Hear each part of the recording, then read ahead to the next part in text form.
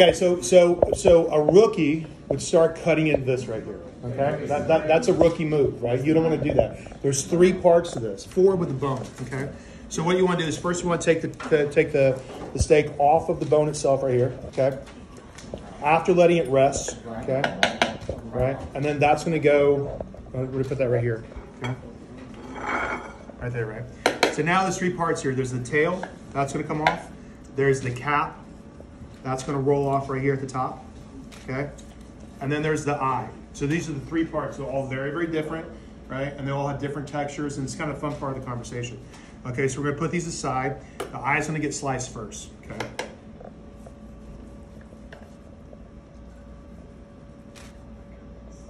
Right?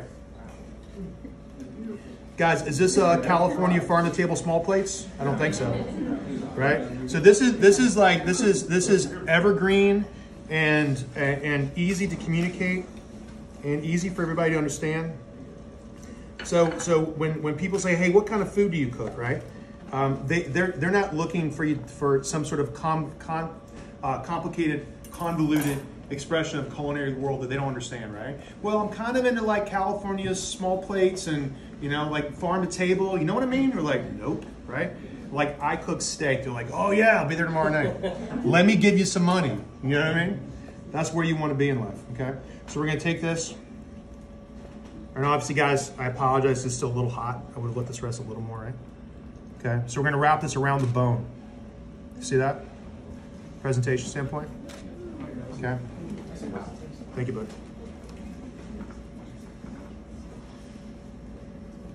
If we let, because in an ideal situation, we'll let this rest a little more, that it doesn't bleed up much on the plate. Okay. Now the next thing is the cap. This is my favorite part. Okay. So we're gonna slice this off into pieces. Now, if you drop this on the table because of how much intramuscular fat development is in the cap itself, this is gonna cook a little faster. So this is gonna be almost like short rib or pot roast, right? So for the folks that like it well done, this is your cut. Okay. So we're gonna take this, and again, take up your stacks, right? You don't want to pile it up like it's like tidbits. You still want to keep the presentation flow, okay? So keep the nice presentation pieces here. All right, and we're going to wrap this up on this side, okay?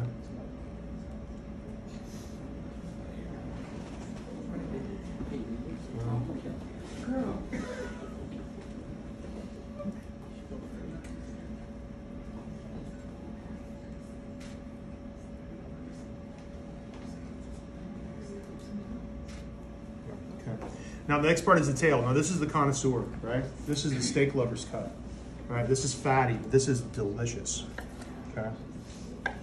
So we're gonna take this, we're gonna slice this up as pieces too, okay? Gonna wrap the tail in right here, okay?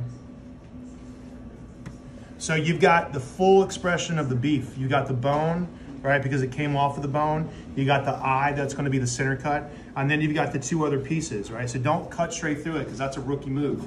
Okay, you don't want to do that, right? And then we're going to finish it in California. We call this California steak sauce. It's a really good extra virgin olive oil. Ours is infused with herbs and garlic, right?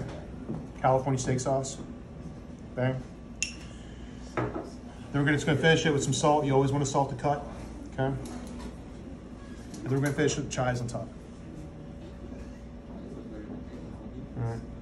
And ladies and gentlemen, this is our steak and Caesar salad demo. Are you guys happy or what?